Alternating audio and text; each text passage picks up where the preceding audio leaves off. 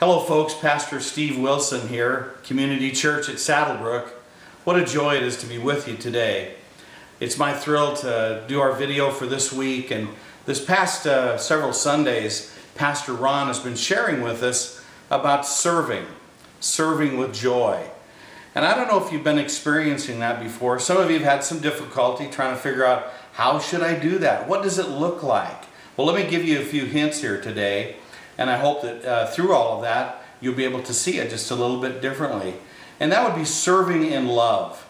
That we would enjoy that with the same love that the Lord Jesus Christ has for us. So if we take that word love and we use it as an acrostic, the first word would be to listen. That we need to listen better before we serve. We don't just go out and run roughshod over everyone, but that we take an opportunity to be still and know that the Lord is with us, and to listen for other people's needs. That's the first part of any time that we serve, is to find out what really that they're suffering or going through, that we can be of service to them. So let's listen just a little bit more. The O would stand for offer yourself. How can I be of service to you?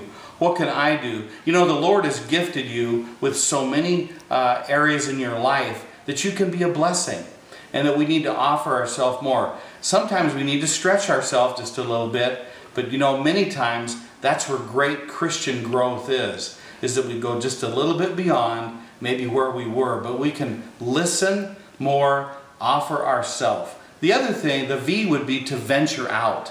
Maybe explore something just a little bit different that maybe I haven't had an opportunity to do. It could be something that I've thought about, someone has talked to me about, but I've kind of put it on the back shelf and I haven't had an opportunity to do that. Well, let's pull it off the shelf and let's go out and see how we can be a blessing to someone else. Venture out into our community. Venture maybe to that neighbor next door. We haven't had a chance to visit with them. Maybe somebody new has moved into your neighborhood, and here's an opportunity for you to serve them in love. Venturing out. And the last area of our life that we could probably see ourselves in a maybe a unique way is to serve with expectation, knowing that the Lord is going to bless both you as the person serving and the person that you are having the privilege to be of service to expect some great things, that we can invite them maybe to a worship service, or maybe that we could invite them to something over to our home where we can get better acquainted.